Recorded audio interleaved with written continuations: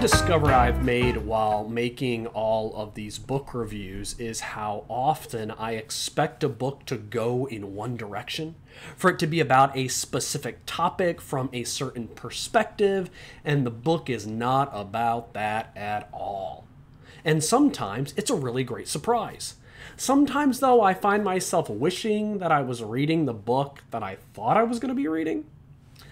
I'm really divided in my thoughts on Divided Nation, Culture in Chaos and a Conflicted Church by Ken Ham, because it wasn't the book that I thought I was going to be reading. Right now, Marxism and Marxist principles are dividing our nation. They are dividing our churches. Marxism is the foundation for the social justice movement, Black Lives Matter, critical race theory, intersectionality, and the entire woke movement. A movement that is created to divide and conquer a society.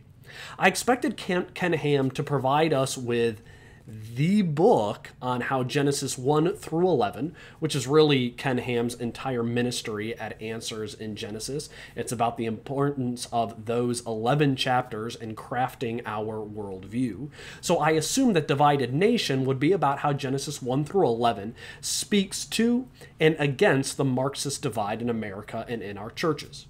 It's not that.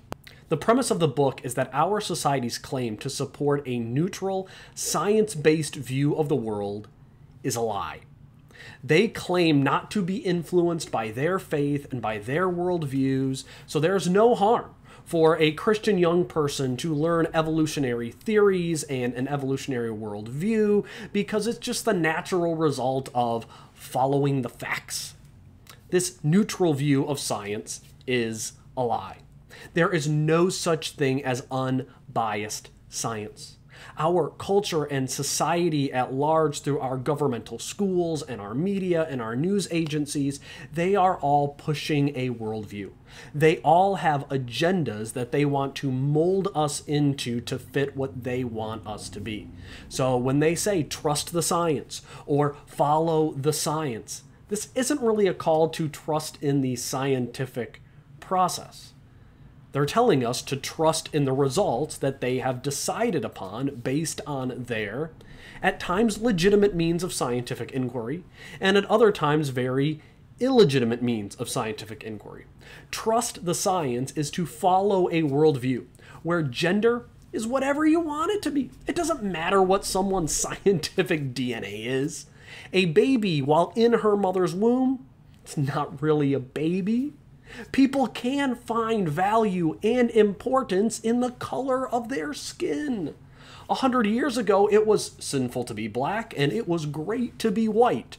And now it's bad to be white, and it's better to be black. We have no basis in science for any of this. I've been reading plenty on Marxism over the past year, and it is shocking how much of Marxism and their atrocities that have been committed against minorities is built upon Darwinism. The worst events of World War II could be directly linked to Charles Darwin and Karl Marx. The only way for the church to avoid the plague and corruption of Darwin and Marx is to hold to a historical view of Genesis 1 through 11, where we see the creation, the fall, the flood, and the Tower of Babel as historical events that occurred as described in the scriptures. And this is where Ken Ham shines, and really where he has always shined in his ministry. Far too many believers in Jesus Christ underestimate the importance of believing Genesis 1 through 11. Genesis 1 through 11 should be seen as historical as the resurrection of Jesus Christ. We reject the death and resurrection of Jesus, and we lose our hope for eternal salvation. On the other hand, when we reject the 7-day creation, to the fall of Adam and Eve, to the flood, to the Tower of Babel, we lose the sanctity of every human life, the truth of the foundation of the family, the universality of sin and our need for a Savior, and the understanding that we are all one race who are of equal value before God. The worst evils in this world are prevented by a simple belief in the events of Genesis 1 through 11.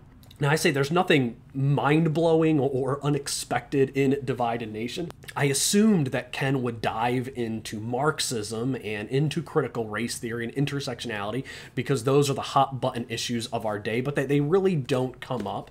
This book is really about how science should not be seen as a neutral arbiter in order to determine what is truth in our culture. Science is instead being used and manipulated today as a defense of an anti-Christian worldview. If you are familiar with Ham's writings and his teaching, this is ground he has covered again and again. But at the same time, this makes it no less important.